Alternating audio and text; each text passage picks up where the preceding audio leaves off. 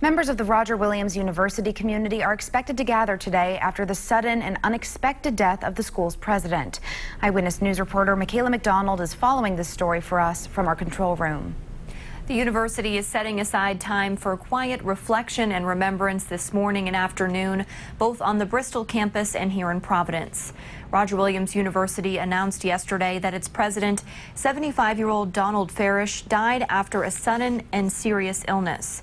Farish was the university's 10th president, and he's being remembered for transforming the school in terms of community engagement, college affordability, and equity. Soon after the news spread on campus, students shared their reactions to the loss.